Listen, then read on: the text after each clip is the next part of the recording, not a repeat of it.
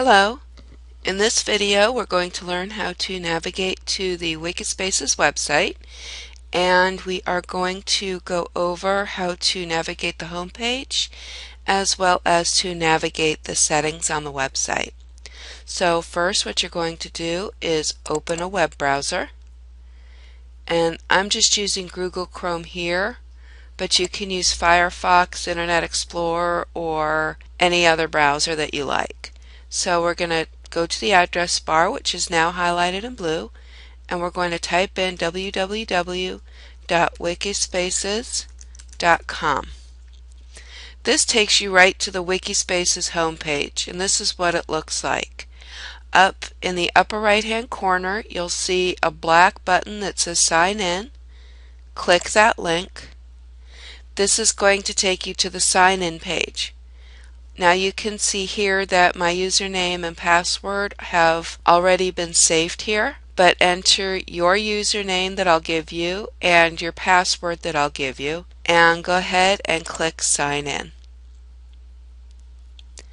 This takes you to your account page, and you can see here that you'll have a list of your favorite wikis.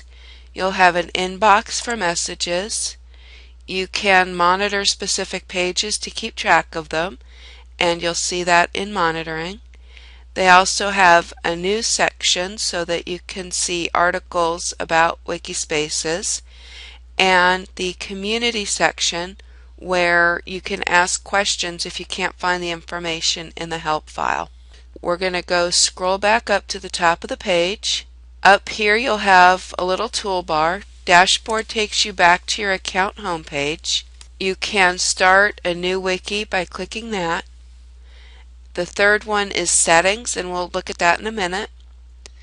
And this tells you how many messages you have, and you can see here I don't have any right now.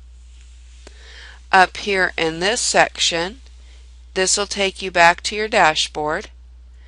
This will take you directly to a list of your wikis. This gets you to the help files, and sign out completely signs you out of the website. So what we're going to do next is we're going to check settings. So you're going to click that button. You can see that the same toolbars are still on the page, but this is your account page. You can see here your details, so you can change your username, although none of you will. You'll see the email that you used to sign up, although you don't have to use an email because you have a student account. You can change your password, although you're not going to. And you can delete your Wikispaces account, although again you're not going to do that either. Scrolling down a little bit, if you want to, you can add a profile picture, which you can see Tommy Trojan there in all of his cardinal and gold glory. You can view your profile, edit your profile, or delete your profile. Down here, these settings are important because you can change your language. So for example, if English is not your native language, you can change it to Basque, Catalan, English, Esperanto, French, German, Italian, Polish, Spanish, or Welsh. I don't think any of you speak Welsh, but you have the option for that. You can change the time zone, although we're all on Eastern time. But for example, if you were collaborating with someone in California, you might decide together that it would be easier to put it into Pacific time.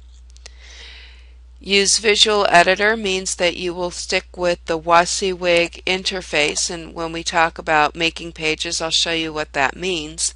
Results per page 20, it doesn't matter what you set that to. Allow private messages from, I suggest you set that to other members of wikis that you belong to so that your group mates can communicate with you.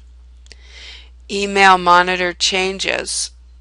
You can set it to 1 email per change or 1 email per day. It's likely that if you set it to yes, 1 email per change, you're going to be inundated.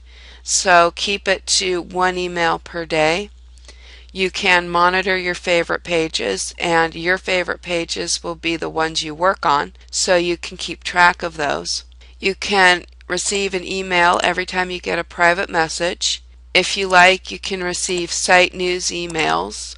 You don't have to do that. And then you have your OpenID account, which some of you probably have one, some of you don't. Please don't associate your OpenID because anyone with that information can hack into your Wikispaces account and create some practical joke. And since this assignment is for a grade, you really don't want to do that. So do not associate an OpenID with this account. So since I'm happy with these changes, I will click Save, and it has updated my account information. So in our next video, we're going to cover how to get to the main page, and we are going to talk about how to navigate within that page. If you have questions, please see me. Otherwise, have a good day.